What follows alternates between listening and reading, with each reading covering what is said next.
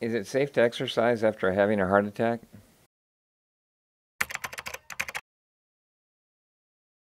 After a heart attack, some people are afraid to become physically active, which is quite understandable.